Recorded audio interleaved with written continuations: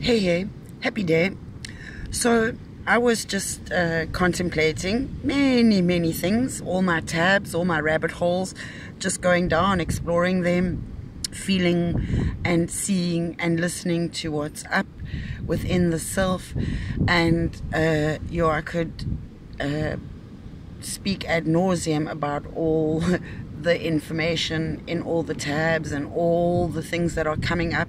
So firstly, let me say happy new moon in Sagittarius. Both the sun and the moon are in Sagittarius today, and Jupiter comes into play, which is the planet for Sagittarius. It's the planet of good fortune, expansion, travel, opportunities, good fortune, and perhaps also being a little more social, wanting to expand beyond the self. So perhaps codependencies will be coming to an end.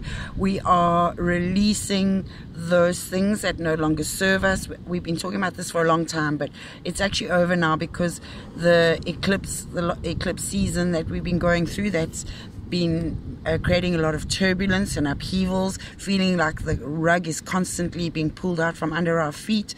That's coming to an end now, so we will find more stability, more security, and we will certainly be able to find a better way forward, and we will be following our hearts in this regard, opening up to our dreams, wishes and desires and seeing ways that is possible.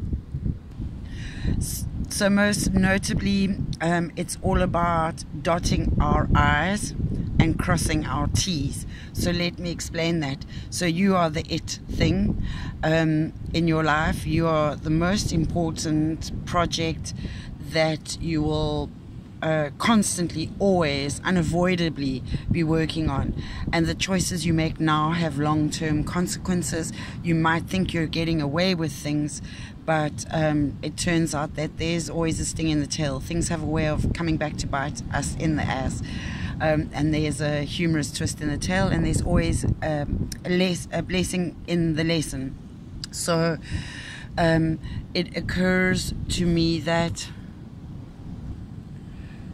by dotting your I, you are staying focused. That is like this seed of potential on top of you. It's like your head on top of your body. And then crossing your T's is a bit like the cross. So are you living through the heart of yourself, and are you using your heart to merge your higher self and your lower selves? So that's quite an interesting and fun musing. And then it occurs to me, when it comes to communication, you know, at school and through our education systems, we often learned subjects, our home languages, English, Spanish, French, Afrikaans, whatever it is, to relative to your culture and or environment.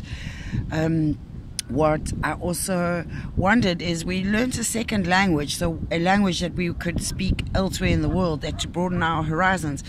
So why don't we learn sign language?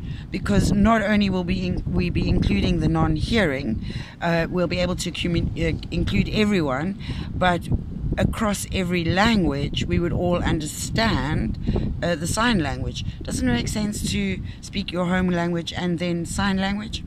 I don't know. It's time to think out the box and see our horizons with new eyes, our landscapes with new eyes.